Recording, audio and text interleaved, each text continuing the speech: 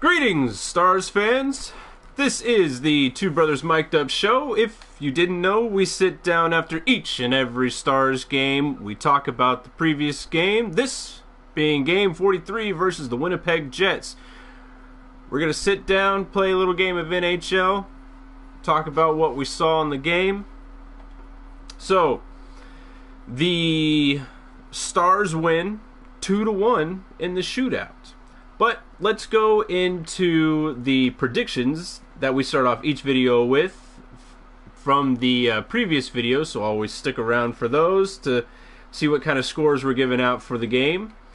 Quinn, you like to score a 4-3 if the Dallas Stars are going to win, but you also like to score a 4-3 if the Jets were going to win. You thought, it'd be kind of a even game either way, which, it kind of was. I like to score a 5-2 for the Stars. I was expecting a big bounce back game with maybe a lot of energy with the home crowd, get a little home cooking going.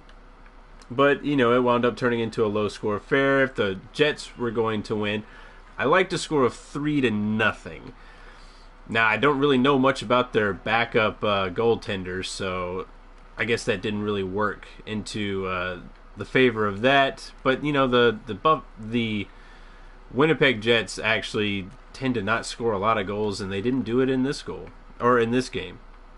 But let's go down with the scores of the game. We have Tyler Seguin in the first period, and then we have Perrault in the second period. And then it goes all the way through the third period, and then we go into overtime, and then we go to a shootout. Your goal scorers are Tyler Seguin, Patrick Sharp, and Andrew Ladd. The misses were from Wheeler, Ben, and Little. All really good players to have out there for your shootout. I figured it might have been a little bit more of a shootout for those six, but the backup goaltender for the Winnipeg Jets couldn't really stop much on them. If Jamie hits the net on his shot, that's a goal. But let's start and talk about the beginning of the game. We see Kari coming in net.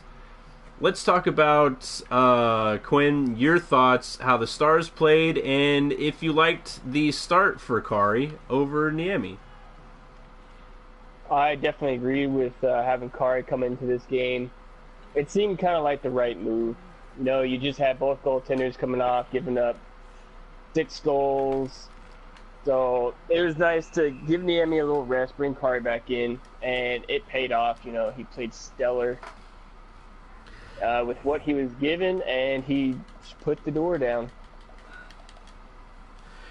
Yeah, we definitely saw Kari back into good form. It's always worrisome whenever I see Kari getting the start because we just don't know which Kari we're going to see. And I think that's always the wild card with a game now.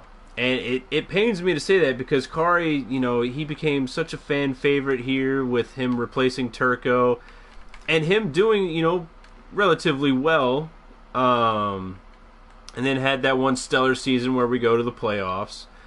But now, it takes a little bit of time for the fans to really start noticing that Kari's not just the same as we've been seeing, and he's been up and down this season too. I honestly expected a real big bounce back year for Kari, and although he does have more wins than losses by a outstanding number, but it's only because whenever he's bad, he gets pulled and Niemi has to take the loss. So I've always thought that was a bit unfair to Niemi, how he has to burden the losses for this team. But we saw a good Kari, and a good Kari game is what he needed, especially in the home crowd. But do you think Kari can build off of this? I honestly feel that we shouldn't take too much into this. That we should probably start Niemi next game. I've noticed a pattern, like, we start a goalie, they get a good game, then they come out and they play a bad game. I think we should just keep alternating until both goalies are shown that they're both confident again, they're both putting up good numbers, and then, get this 1A, 1B thing going again. So you think, let a goalie have his game, and then let the other goalie come in, no matter how the effort went. Exactly. Interesting. Yeah, I do think Niemi should start against Minnesota. It's a big game. I mean, the Winnipeg game was a big game. Don't get me wrong, and I want Niemi in the big games. I don't want Kari in the big games. I want Kari to face, your Edmontons, your Carolinas, games like that. Something that, he needs to come in and play really well. Granted, he didn't play well against Carolina and got pulled, but I still think those are the games that he needs to come in and play. Overall, I liked how he played. I'm still not sold on him being, fixed or him having his confidence, but I liked seeing a good Kari game overall. It's refreshing to see that you didn't have to come in and sit through a disaster that Niemi has to mop up. Let's talk about the pace of the game, the energy. So the Stars return back home from New York. How did you like, or did you think the Stars brought energy to this game that they were obviously lacking in the New York trip? I felt they brought in a new, rejuvenated energy. I wouldn't say that they're back to their old form that we saw at the beginning of the season. I still think, there's still a little fatigue in the game, but an overall performance that they kept up with Winnipeg, and that was great to see. Yeah. I thought there was energy to this game. I think, being in front of the fans helps a lot, and I really think this was an adrenaline-fueled game. It seemed like at times their tank was on full and they were burning high octane, but then sometimes it looked like they were just back to burning on fumes. It was an up and down effort from the energy aspect, but you know what? The Stars hung in there. And the Stars actually got beat in like every statistical battle. They were outshot. They had the most penalties. They were out-hit by a not a wide margin, by like 7. I think it was 24-17, but they had 15 giveaways. They lost the takeaways from 11-9, but the face-offs were even. The Stars have been consistent in winning face-offs, which was nice to actually help keep possession with them, so they're not like burning as much gas or as much fuel as possible to retake possession. So that was good to see that they were able to really hang around in this game. Let's talk about their defense. How did you like their defense coming out in this game, and what difference did you see out of this as opposed to what we were seeing on the road trip in New York? I felt the defense overall played a much better game, but we're still seeing problems with making a good pass out of the zone to initiate the breakout. It seems that they're still trying to rush it just a little bit. They didn't do it as much in this game, which was good to see. But I would still like to see a little more improvement in that area. Yeah, I thought Goligoski and Klingberg actually played a little better. I know you don't like Goligoski, but it didn't. They didn't seem as much of a liability out there that they did in the past 3 games. Let's talk about the Bin and Sagan split. They were put on different lines for the first time this season, and it actually works. Like 7 minutes in, 8 minutes into the first period, we get a Tyler Sagan goal from I wouldn't call it a sweet pass from Sharp, but he definitely got the pass out front to where Sagan was, and Sharp extends his point streak to what now, 11 games, the longest in the NHL. And then we actually saw the lines go back together in the third period, because I honestly think that, the pace was starting to slow down, and I think you needed to put them back together. I would have liked to have seen a full game of Bin and Sagan split up. Take what you saw from the game, and how did you like the split up from Bin and Sagan? And did the lines work, to your liking? Should they go back to it this next game? I mean, your thoughts on that? I felt that the split was good for this game. Like you, I would have liked to see it last for the entire game. I felt that once they were put back together, they kind of, I wouldn't say lacked motivation, but they kind of seemed to be getting it back into the same pattern.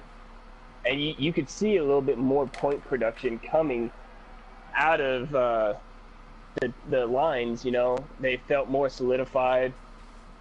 But hopefully this will let Ben and Sagan know that they can be split up and they start playing good together again, and we see them back to their old selves.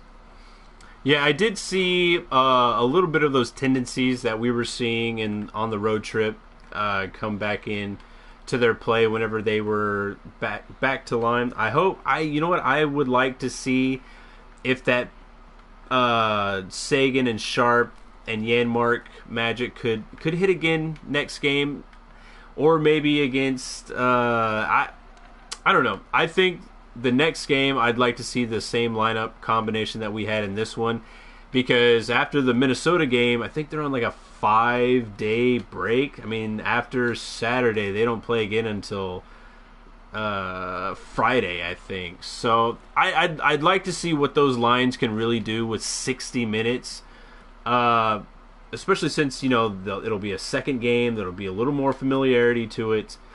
So I would like to see if they could really capture something, and to really give the top 6 a full-on, like, pound-for-pound, punch-for-punch thing, because you get 2 of the best forwards on 2 lines instead of just stacking that first line. I think it makes teams gamble a little bit more on their line combinations and how they're going to fight the Stars. So I'd like to see how Minnesota would handle that, but I don't think Ben and Sagan are split up for the Minnesota game, because I think that game's just too important to not have your best players with your best players. Let's talk. Actually, there was one other player besides Sharp, which continues to be the best forward by a mile. He's making plays. He's doing all the right things. His energy is non-stop. You never really see him tired. And a big proof of that is that semi-breakaway move that he had in the third period, late in the third period, when he's on the left side boards, and he makes a move over towards the front to get that shot on the Winnipeg goalie. That if he had only gotten a little bit of air under that puck, the game doesn't go to overtime. It's 2-1, and Sharp gets himself a game winner on home ice. But another player that didn't really bring skill to the game. He brought physicality to the game, and that would be Faksa. How did you like, because the first game that he was in, I think he only got like 8 minutes of ice time, wasn't a factor at all. And then the New York game, I don't really think he was all that big of a factor. Or did he play it? No, he didn't play in the New York game. He played in the Islanders game and was out. Or did he played in the Islanders game and the New York game? Or was it the Devils and then the Islanders game? You're confusing me right now. I don't even know what you're trying to say. I think he played it in the Devils and Islanders game and not the Rangers game, right? I'm not sure. I think it probably was the Islanders. I believe I remember seeing Moen, Eves, and Fither on the line. So I'm just gonna go with that. If I'm wrong, sorry. Let us know in the comments, or more than likely I'll be checking after the discussion.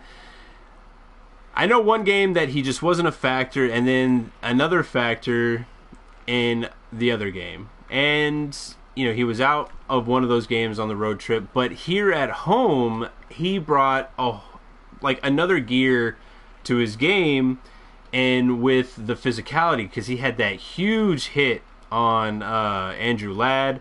Ladd is not a tiny guy. Ladd is not a pushover, and with Faksa, getting in and running him over like he did was a thing of beauty. You go back and you can watch that on a loop and just see how pretty it was. He does, go a little overboard with that boarding hit that he had in the third. But overall, I liked his game. I like what he brought. I think he was that spark plug that this team needed, because we didn't see that from like a Roussel or anybody like that. I mean, Roussel was out there trying to make plays, and I think we talked about how I would much rather like seeing Roussel get out there and really throw his body around, because I think Roussel's passing game is a little weak right now. I think he needs to work on that. But Faksa was really in there, turning it up, giving everything he got, and I think it provided that essential energy late in the game or early in the period or whenever he was on the ice. You could tell that the players were responding to his game. Let's go into, how'd you like the overtime?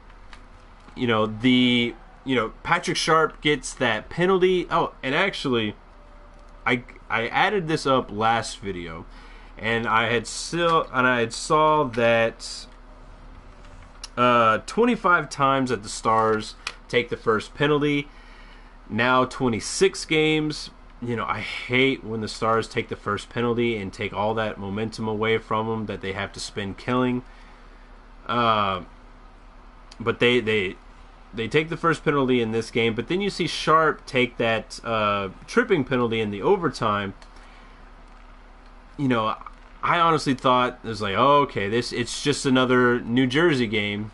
The Stars didn't really have all that much energy in the overtime, and I give the nod to Winnipeg, kind of edging out the Stars in that period. I didn't really see the Stars as being much of a threat in the overtime period.